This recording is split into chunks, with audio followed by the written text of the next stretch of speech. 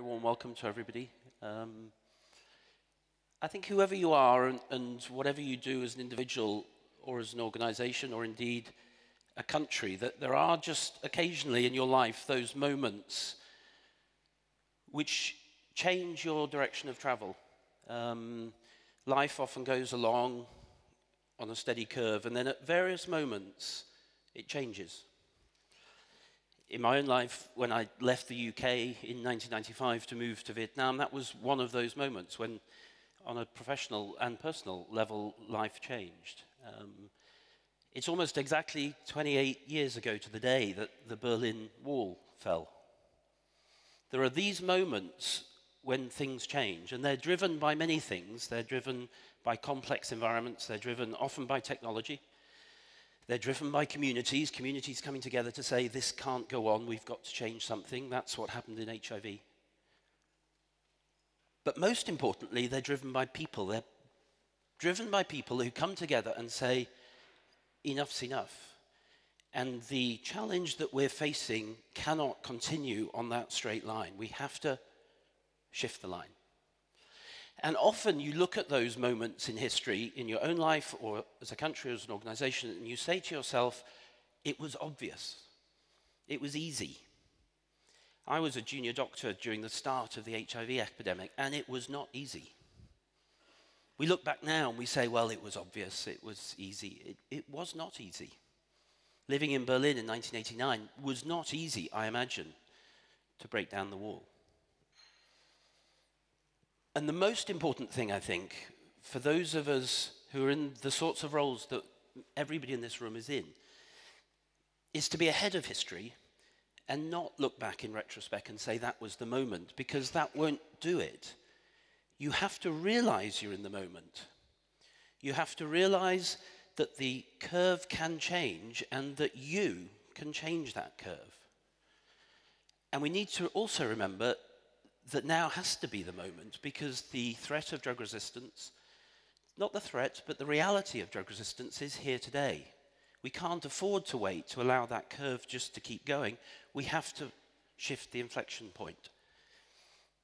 And we often talk about antibiotics, but actually this applies more broadly than that. Of course it applies to antibiotics, neonatal sepsis, adult sepsis, sexually transmitted diseases. There is an epidemic at the moment in Southeast Asia of drug-resistant malaria, which threatens all the advances in malaria over the last 20 years. And if that reaches Africa, it will change the nature of the endemic transmission of malaria in Africa. We are at one of those moments, and it's the duty of all of us to shift that curve. And we need to seize it. And yesterday we heard that actually the lessons from history don't necessarily apply because, as I said, people look back and say it was easy. In fact, I think the lessons do apply, because all of those things I've mentioned actually were driven in the end by people who said enough is enough. And those people, not exclusively, but those people are in this room. And of course we need to bring in other people from the outside, and diplomacy is crucial, and making sure nobody is left behind is absolutely fundamental. Access and equitable access must be at the heart of everything we do. But bringing everybody together doesn't mean waiting for everybody to move, because movement requires people to say we're going to change something. And that requires leadership, it requires vision, and it requires some people to say, I'm going to do it, and I'm going to hold myself to account. Because then when you do that and you measure it, and it's great to see Chris Murray talking later on the metrics of this and bringing it into the global burden of disease, that's hugely important. Because if we hold ourselves to account, we have to be able to measure it, and we have to show to people that we've made that difference. And I think if I would like anything to come out of this really important conference, we should remember the 3 words in the title, the call to action. It is about action. Because many of us have spoken about this for a long time now. This is the time to shift that curve upwards.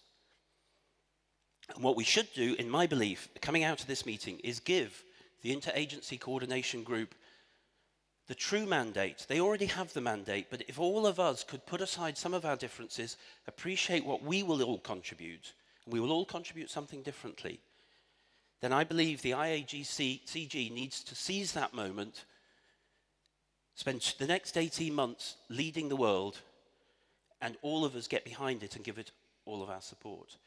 Because the stars are aligned to make this difference, because it's all driven by people. If you look at all the leading people leading industry, it's great to have Paul Stoffels here. If you look at people leading the regulatory agencies, they're ready to move and want to make this happen.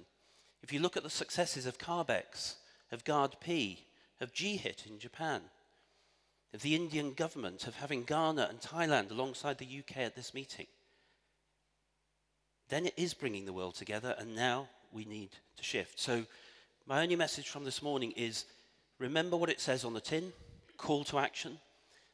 Let's focus on the action. Let's focus on accountability.